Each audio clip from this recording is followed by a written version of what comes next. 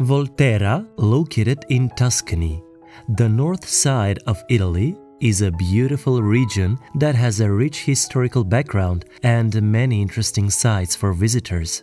If you have never heard of this place before, we don't blame you. Unfortunately, it is one of many underrated cities in Europe. However, this does not mean Volterra, previously known as Vellatri, is not special or worth being more well known. With its extraordinary architecture, magical landscapes, narrow streets full of colorful flags, and beautiful flowers, it is truly a must-see that should be added to your bucket list. So, if you're someone who enjoys discovering and exploring little hidden gems, stay tuned as we dive straight into discussing the region of Volterra. History. Let's travel back in time in order to learn more about the history of Volterra, the region that is home to no more than 6,000 inhabitants. But exactly how far do we have to go, you ask? It is known that this Italian region dates back to the 8th century BC, meaning it is up to 3,000 years old. Volterra was actually an Etruscan city, and a very important one at that. It was a part of the 12 Cities League. In the 4th century BC, Volterra, which is 555 meters above sea level, was surrounded by stone walls, arches, gates and doors that have their individual names and lead you inside the city today. This 7-kilometer surround acted as a military defense for the town. However, later on in the 3rd century BC, the Romans took over after the Battle of Lake Vadimone. This resulted in Volterra becoming a part of the Italic Confederacy until Volterra became an independent commune in the 12th century, yet in the 14th century they were ruled by the Medici family of Florence, which ended in the year of 1530.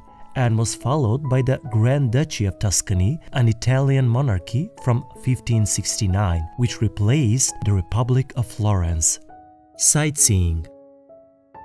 As you might expect, because of this long and rich historical background, Volterra must have gathered lots of sightseeing opportunities for tourists, and that is exactly the case. There are an endless amount of things that can be done in this small medieval town. Let's start with one of the most significant ones, Teatro Romano, or the Roman Theater. It was built with the finances of the Caecina family during the ruling of Emperor Augustus in the 1st century AD. It was found in the mid-20th century. Once you step on the grounds of the ruins of this grandiose theater, you're bound to get goosebumps. What is left includes 19 rows of raked seating and, unfortunately, just parts of the stage, which are mainly the marble columns. Whether you decide to visit it in the morning or during sunset, you're guaranteed to have the chance to enjoy a view that will take you back in time. One other very important place to visit is the Piazza dei Priori, which is considered to be the main square in Volterra, as it is also home to Palazzo dei Priori, Volterra's hall of the municipality. It is also surrounded by Palazzo Vescovile, Palazzo Incontri, and Palazzo Pretorio. You can take in the picturesque surroundings or even visit the Palazzo dei Priori on the inside and climb up the stairs to look over the city of Volterra. In this square, you might be even able to enjoy a weekly food market. If not, you can always indulge in an authentic Italian cup of coffee as you admire the city. History nerds, this one's for you.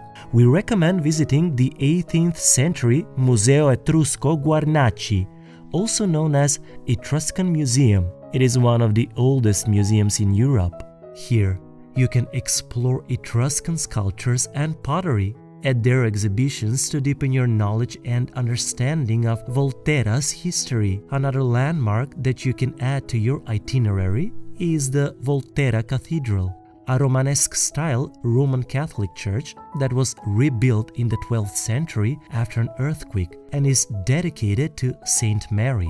This version stands now, unfortunately. Information about the original church is unknown. You have to appreciate the calming and interesting exterior architecture as well as its interior halls and beautiful details. Some other places you might want to visit are the Palazzo Incontri Vitti, a museum of the Vitti family, the Medici Fortress, the Volterra Baptistry of San Giovanni, and much more. And also, do not forget that Volterra is the perfect place to enjoy authentic Tuscan food, starting from fettunta, a traditional appetizer prepared with grilled bread and olive oil, to rich tortelli with potato filling. You will be leaving Italy with a very, very happy tummy. So, what else do you need to be convinced to travel to Volterra and enjoy the hilly town with its amazing landscapes, mountains, and greenery, as well as ancient ruins and incomparable architecture? We believe and hope that Volterra will soon become a famous travel destination. So, before it does, we recommend booking your flight to Italy now. Beware, the main option of getting to Volterra is by bus. There are no trains running and cars are hard to park. Get ready for your real romantic and unforgettable journey. Let us know down below if you had heard of Volterra before, and if so, what you knew and what you didn't know about it. Thank you for watching.